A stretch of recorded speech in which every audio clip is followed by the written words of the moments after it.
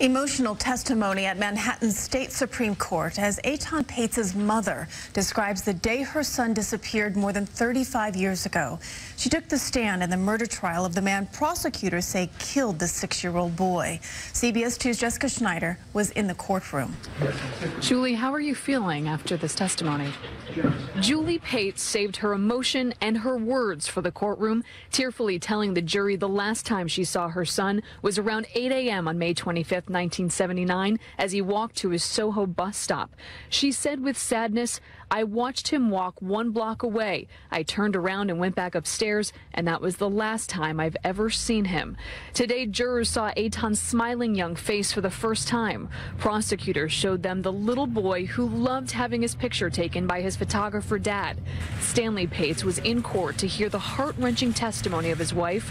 She recounted the circus-like scene the night Etan disappeared, talking about the detectives who flooded their Soho loft, but lamenting, "I don't remember a thing about that night, quite honestly," and then spoke about her upset stomach and how in the months after she, quote, tried very hard to try to remember to smile and laugh.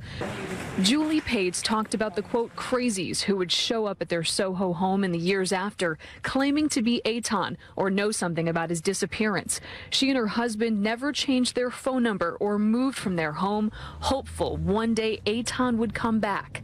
The man on trial charged with Etan's murder, Pedro Hernandez, sat staring straight ahead the whole time. His defense attorney adamant his client will be cleared. Let's just put it this way. No one in the bodega and no one at the bus stop saw him that morning, including his best friend. Etan Patz's body has never been found.